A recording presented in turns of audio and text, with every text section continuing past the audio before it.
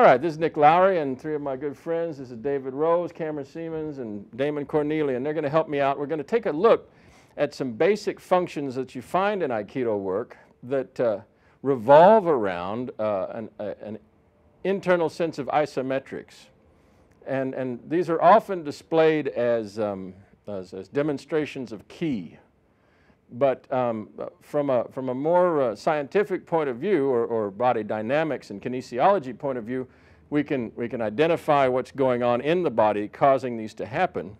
And you can become subtly aware of how to control these internal functions so that you can exhibit the same qualities. And they are useful. We'll get into their usefulness here in a moment. The first one that's most classic is, let's say I have, let's say I have David, and I'm going to place my arm just on his shoulder and have a nice unbendable arm position. I'm making unbendable arm, and what you hear classically is, oh, I'm concentrating on sending energy out through the palm of my hand to the end of the universe, and that's all cool. It's a nice poetic way to describe that I'm engaging the kinesthetic feel of pushing, extending forward.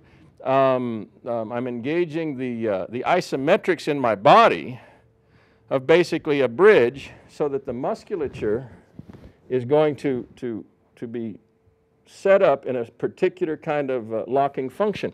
So if we're in this type of position, he would reach up and try to bend my elbow down. Good, and I keep a push going with my hand, so let me turn around so you can see the hand action.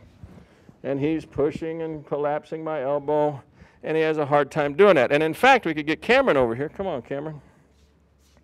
Get over here and just hang. Wrap around my elbow. No, just reach up, squat down, and just hang. Yeah.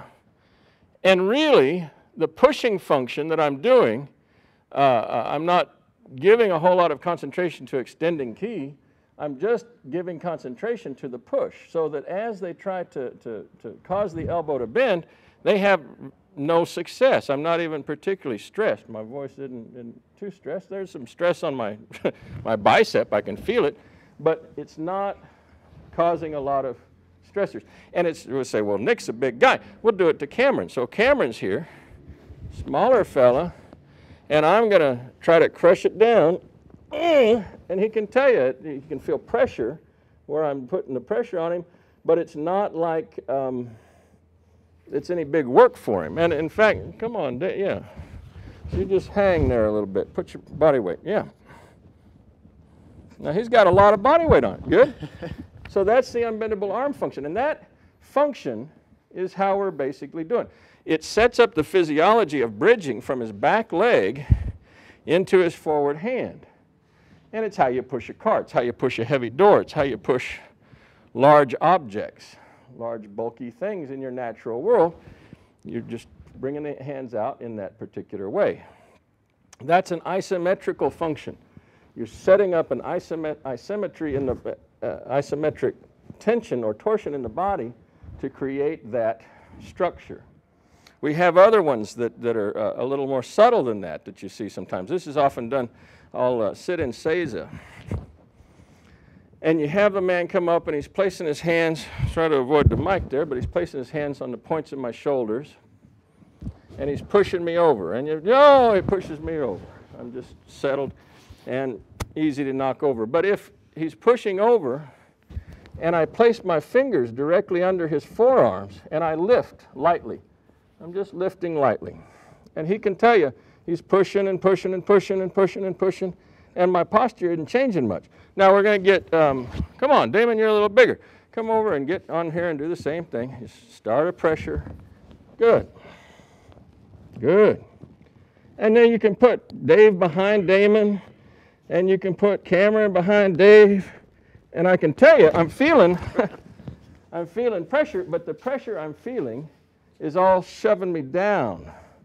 They have the sensation that they're pushing forward through space, but because I've created this vector, I've put a little pressure up, they're actually, the line of drive that their bodies are physiologically trying to affect me on, are now driving me harder into the earth instead of laterally over the ground.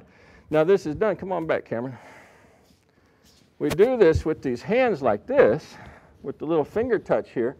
But really, once you've got the isometric feel of it, he's pushing and come on, gradual. I can tell you it's very similar because of how I'm tensioning my body like that. So why don't you try it, Cameron? Sit on down. Good. And now just with your fingers, just 2 fingers, just like this, you're just going to place it under my forearms, and as I start to put pressure, you just lift lightly. Good, and I'm bridging at more than half my body weight, which is considerably greater than Cameron's. Now see if you can do it just with that feeling of lift, okay? It's tougher. Oh, you didn't quite get it. You ready? Same kind of feeling of lift. So isometrically, you're going to tense from the abdomen and from the thigh muscles and have a lifting sensation on me, okay?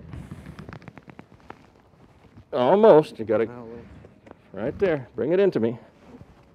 Now pushing into me. Up, up, yeah, up. There we go. It takes a little practice, but over time, he'll get the same kind of effects than if you have the actual hands in contact. The easiest form of this is with the hands in contact. You guys want to try this too? Here, have a seat. Good. Go ahead and get him there, Damon. So first with the hands, just a light lift with the fingers, and Damon can tell you, it's just pushing you down further.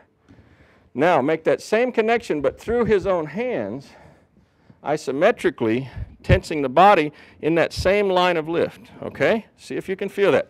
Comes all the way from the shins.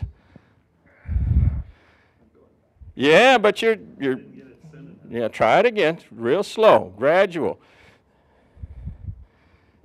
Yeah, it's pretty good. Not too bad. It takes quite a bit of practice to get the internal sensations the same. But over time, you can wind up with very much the same sensation. They're driving, driving, driving, and then you can even stack the people behind them. Same kind of thing. Very similar issue. Go ahead. Yeah, try it. Pressing in, using the fingers, just lightly lifting, and feel how easy it is. See how he's pushing you down? But David feels like he's pushing you back. Good. Okay. Now try it without the hands. See if you can do it. It's all right. Just that same feeling of lift. You got to come up from the abdomen and the hips. Yeah, now you're settling it in. It's closer. Ah, you're letting it break at the low back. Feel rooted. There you go. Better. Good, good, good, good, good, good. You got it happening. That internal isometric tension does the same kind of job.